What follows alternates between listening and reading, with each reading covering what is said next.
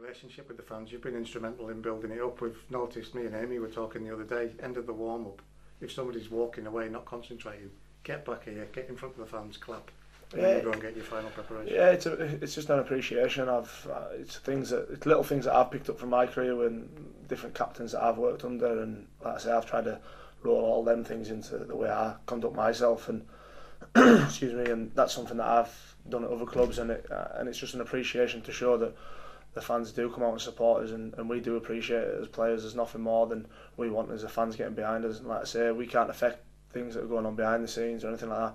We can just do our bit on the pitch, and we appreciate everything the fans do for us. How much time do you give yourself now to completely switch off before you start again? Probably a couple of weeks. I'm going to do my coaching badges in this summer, so I'm looking forward to that. Once I get them out of the way, I'll be hitting the ground running again, and as soon as sort of June heads up, I'll be no doubt pounding the tarmac around Lazenby. Aiming to be at the front of the group when you get back in June? Fingers crossed, yeah. So like I say, you said yourself, I've set myself a target now. I came back last year, I was fit, probably the fittest I've been. I spoke to Dolly, lost a lot of weight over the summer last year, and I'll be aiming to do the same again this season.